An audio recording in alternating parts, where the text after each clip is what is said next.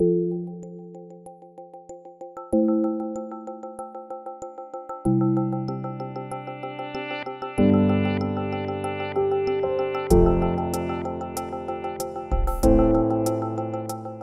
this is again an evidence of that we are finding new ways of doing businesses, not the traditional way we've done in the past. So this will address the future, we believe, and it's more to come. Digitalization is important, but I'm not sure that's the differentiator going into the future, because that's one of the hygiene factors. You need to get it done. You need to be digitalized. That's a must. And I think that we have been fortunate to actually deliver on the first steps of this journey by tripling the business over the last 4 years. Dear Lars, good to meet you here in the Stanton Chase office, and thank you for participating in the Stanton Chase Game Changer video series. Thank you for having me. It's a great pleasure to be here. You are the Senior Vice President of Retail within MOL Group, which is a global player, integrated oil company operating in 33 countries all over the world. And the last time we met, we talked about the challenges of this industry, that the OPEC cartel is losing power, the increasing renewable energy supply, and I'm curious how MOL is responding to these challenges, and what is your role in that? I believe MOL were quite proactive trying to address the future changes a few years ago when we put together the 2030 strategy. And that's basically, it's addressing these very, very rapidly changing environments. So thinking moving into more electrical, we're going to have more electrical cars, we're going to have a shift from fossil fuel. The question is exactly when, but I think these are the changes we are doing. We've now launched new initiatives like the limo car sharing service in Budapest and other initiatives. I think we are doing quite a lot actually to address this changing environment. MOL's core business is the fuel stations, basically selling gasoline and diesel fuels. So this business model is in jeopardy. So how do you see the future of petrol stations? Yeah, I'm not sure that of course the business model will change, but I think the opportunity here is that we have today more than 1 million customers coming to our service stations every day. And we have more than 10 million customers, and we have more than 2 million loyal customers. So the question is, what do we do with it? And that's part of the new retail strategy. We actually started already 2014-15. And we're trying to address these changes where we put much more emphasis on non-fuel products and also other services. You mentioned that you started this strategy when you came on board in 2014 to MOL. So since then, the EBITDA has tripled within the company. So in the sense of the name of our Game Changer videos, you are a real game changer. So could you please share with us your most important decisions and maybe the unconventional decisions of yours that you have made during this period of time?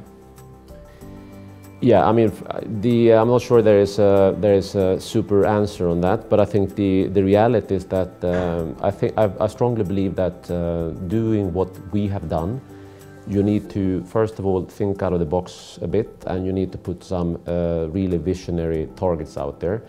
And that's nothing new. I think many have been doing that over the years, but what you also face when you do that is that you have a kind of a disbelief in the beginning, that there is probably more people not believing what you want to do because they say that we cannot really do this. And that was one of the biggest challenges in the beginning, that we had to show and we had to put a very visionary target out there, and we had to kind of not convince, but basically sell the concept of what we were about to do. And even if some of their colleagues didn't think that they could do it, they are now, I mean, they're in the first row of promoting and pushing and driving this new strategy. So bold target, but very clear vision and target what we want to do, and make people believe that this is possible. And then obviously recruit, having the right people doing this, because we need to change and improve capabilities. And I strongly believe in my different position also in this, that you should surround yourself with people who believe what you believe. But make no mistake, I'm not saying that you should surround yourself with people who are agreeing with you. So I'd rather have people who actually can disagree with me, challenge me, and that's for me is really kind of get the high level of motivation and the high level of achievement happening. So, but you need to have people who believe what you believe. So we need to believe in the same thing. That's where we can go there. I understand MOL is very innovative in the area of digitalization. And as you are working on best-in-class digital transformation project for 2021, could you please share what is MOL's special approach to digital? I think digital now is it's kind of almost a buzzword. So everyone is running around talking about digital transformation. And I think the key here is to really understand what it means. And I actually believe that we spend a lot of time to try to break it down to understandable, actionable initiatives, which are actually going to give, at the end of the day, an advantage for our customers and consumers, because that's the whole point. So the digital transformation for us will help our customers to get easier access to information about what to buy, where to buy, how to buy. Pay, you know, you pay, you order before you enter a service station, for example. You order your coffee, you order your sandwich, it's prepaid, it's pre-done. So just to make the whole shopping experience easier. So this is also about convenience and time, and how you feel about your shopping experience. So that for me is the digital, the most important thing of digital. Then we can go into a lot of technical details, but I think that's not really what's of great interest. But digitalization is important, but I'm not sure that's the differentiator going into the future, because that's one of the hygiene factors. You need to get it done. You need to be digitalized. That's a must. What was the reason for accepting this challenge within MOL for you? Oh, that's a good question actually. I think the reason is basically quite simple, the challenge. As you moved from Sweden to Central Europe with this move? Yeah, but as you know, I've been living in Central Eastern Europe before. I was living in Poland for 5 years when I was running the Gillette Eastern European business. So the challenge itself, because basically the brief was that we want to step change our retail business, and we want to have someone who can potentially think a bit different versus what we see today. And again, it was not because the business was bad before, but we just want to step change what we had. And I think that challenge was really appealing to me. And I like challenges, so that's why at the end of the day it was a quite easy decision to say yes. Having said that, what do you demand from your leadership team as having continuously new ideas, new business concepts, and to succeed? Well, maybe I wouldn't use the word what I demand. I mean, at the end of the day, we want success. But I think the way we are getting to success is that I spend time when I recruit people to my team to really make sure that we are sharing the same why and the same goals and the same ambition what we want to do. Because for me, that's a starting point.